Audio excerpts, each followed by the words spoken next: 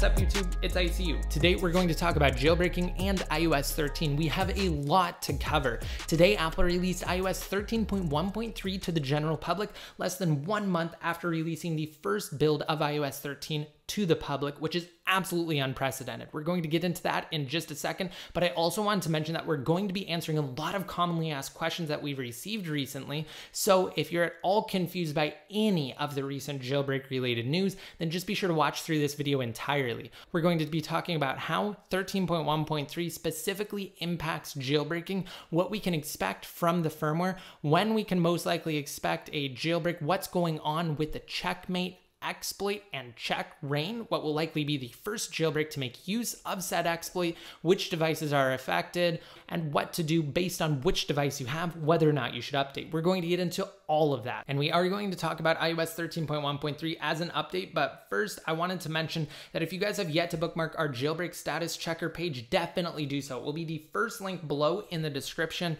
Remember, right below that like button, and once you navigate to it, you'll either have a red no or a green yes here once a jailbreak is released. Currently, there's no jailbreak, so it says no. That page is dynamic, meaning that once a jailbreak drops, it will be updated immediately, and it will also contain download links and everything you need to actually jailbreak iOS 13, so be sure to bookmark it and check back regularly.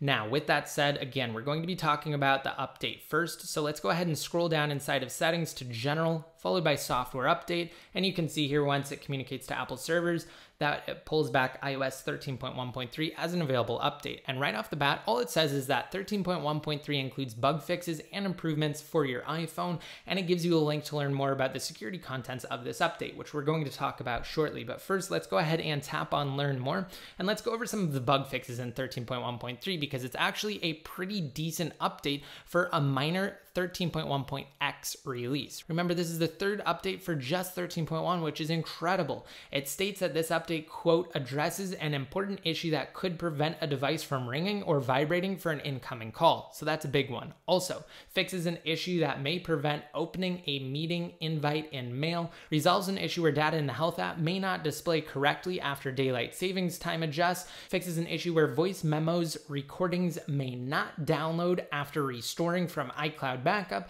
addresses an issue where apps might fail to download when restoring from iCloud backup, also a pretty big one, fixes an issue that can prevent Apple Watch from pairing successfully, probably the biggest issue that it corrects right there, resolves an issue where notifications may not be received on Apple Watch, fixes an issue where Bluetooth may disconnect on certain vehicles, improves connection reliability of Bluetooth hearing aids, and addresses launch performance for apps that use Game Center. Now, me personally, I've actually noticed a couple of things. I've noticed the issue on Bluetooth. I've noticed it disconnecting from my car regularly, and also even the Apple Watch. Mine did pair successfully, but certain notifications do not appear on my Apple Watch. So this update fixes that. So 13.1.3 is actually a pretty big update. Remember, iOS 13 had a very rocky start. If you don't know what I mean, let me give you guys some context. So iOS 13 was actually released last month. Remember, it was released September 19th,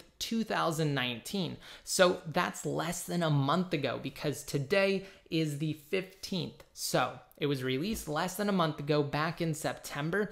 And now we've already had so many updates to it that if we look back to last year, the corresponding version, iOS 12.1.3, it was actually released January 22nd, 2019. Wow, I just can't believe that. I mean, we're less than 1 month into iOS 13's life cycle, and we're already at where it took Apple 4 months to get to in iOS 12's life cycle this time around with iOS 13. That's what I mean. iOS 13 was a rocky start, and interestingly enough, even though we have already had so many updates to iOS 13, Apple has not addressed any major security issues that could potentially lead to a kernel-based jailbreak for iOS 13. Let's talk about that for a second. I'm navigating to Apple's security updates page here, and we're going to scroll down to iOS 13.1.3. And what I'm going to talk about here has actually been maintained for all versions of iOS 13 thus far. So it says iOS 13.1.3 and iPadOS 13.1.3. This update has no published CVE entries. So what that means is that there have been no critical vulnerabilities that have been corrected in iOS 13.1.3 that existed in its predecessor, being 13.1.2. Again, we have not seen any new CVE entries since iOS 13.0 dropped. And what that means and why it's actually critical is because if you guys will remember, any of the past jailbreak utilities of the last couple years have been issued after new CVE entries were published by Apple. So after new vulnerabilities were already disclosed and patched, jailbreak developers made use of those vulnerabilities, they exploited them and rolled them into a jailbreak utility. The only exception really is Uncover and Chimera for iOS 12.4, and the reason why is because for some weird reason, Apple unpatched an already patched vulnerability that again was corrected in iOS 12.3. They unpatched it for some weird and miraculous reason in iOS 12.4, but the case still stands that every single jailbreak is a direct result of published CVE entries. Now, we don't have any of those yet for iOS 13.1.3. Of course, teams like Google's Project Zero are going to disclose vulnerabilities as they find them, and Apple will patch them in subsequent versions of iOS 13. And you might be wondering, well, why is that important? Guys, these lead to jailbreaks. They're a direct precursor of new jailbreak utilities. I cannot stress that enough, because although the Checkmate exploit is great and it's going to lead to a permanent jailbreak for, excuse me, I am reaching off camera here, for devices like the iPhone 10 and older, it's just limited in device support, and it will be, unfortunately, a tethered jailbreak. A lot of people don't like that, but I love it because it means these devices are going to be permanently jailbroken for life. But remember, it will only support A11 powered devices and older, whereas new jailbreaks that are a direct result of published CVE entries should in theory function on all devices. And I'm talking specifically about kernel vulnerabilities. So there have been no new kernel vulnerabilities fixed in iOS 13.1.3. I'm going to continue to keep my eye on that for you guys, but what that means is that if you do own a newer device like this iPhone 11 Pro Max or anything in the iPhone 10s lineup and up, including of course the 10R, 10s Max, and then anything released by Apple this year, your best bet is to stay on as low of a firmware as possible and then update once we know more. Because in the past, we've known these things in advance while Apple is still signing those firmwares that could potentially receive a jailbreak. Right now, I don't see any great target firmware for you guys to be on. So in theory, yeah, you could update to iOS 13.1.3 if you want to, but we don't make direct update recommendations here on the channel at all, for the sole reason that things do change in the jailbreak community on a moment's notice, and we don't want to make the wrong recommendation for you guys. We just want to give you all of the information that we possibly can so that you guys can make an informed decision on your own. So the choice of whether to update really falls on you.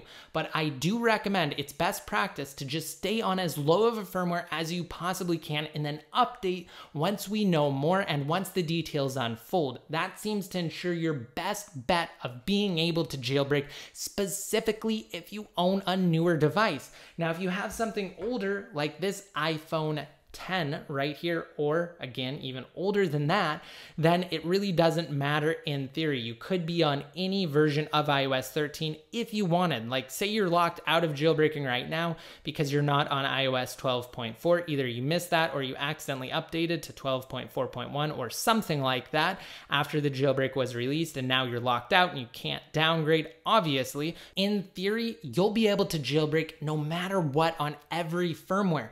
Checkra1n is coming. It's going to be the first jailbreak based on the Checkmate exploit. If you don't know what I mean by that, definitely check down below in the description. We have our full installment of videos covering that news linked below.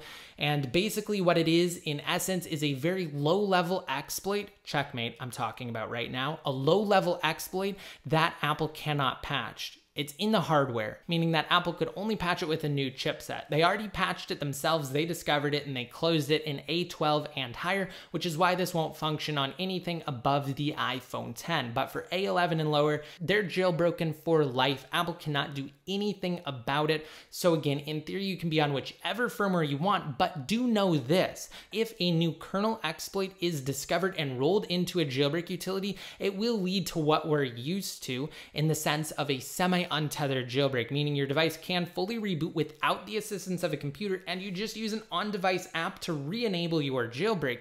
Whereas if you are tethered, the only way to re-enable your jailbreak, no matter what, is to plug your device into your computer and re-exploit it. So that's the only way. Well, let's say that in the future, Apple releases iOS 13.2 and all lower firmwares are actually affected by a kernel vulnerability that they patched in 13.2.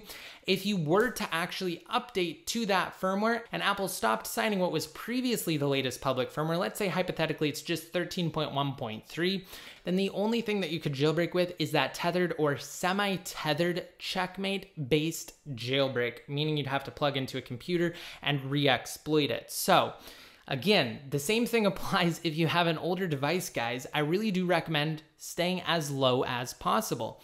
And that's really it. There hasn't been a lot of talk on the jailbreak scene recently pertaining to Checkra1n, which, as I mentioned, is going to be the first checkmate-based jailbreak to be released. It's going to come from hacker Luca Tedesco and associates. It looks like it's shaping up to be a great and revolutionary jailbreak utility that will function on a wide array of devices, including even the Apple TV, potentially at launch, because we know that Checkra1n, a few days ago, the official Twitter account for the upcoming utility, tweeted out a picture of an Apple TV being jailbroken with the checkmate exploit running, followed up with their account retweeting something from hacker Nitto TV, who works pretty much exclusively on Apple TV jailbreaks. And that's it. That's all we really have, guys, aside from, again, knowing a few things like there is now an official Twitter account for Checkra1n, which is great, and hacker Luca Tedesco basically just showing how much he is working on this in the background. Him and a couple of other contributors, again, his associates that he's working closely with on developing this utility. So he is working diligently in the background. He's pushed so many new internal updates to his GitHub project for this that it's almost mind-boggling, but that's really it. Nothing other than that the public is aware of at this point in time. Of course, just be sure to subscribe. I will keep you guys fully updated as that situation develops, and hopefully a new kernel vulnerability will be patched by Apple soon, which will in turn lead to a new jailbreak for all devices, not just the ones supported by Checkmate.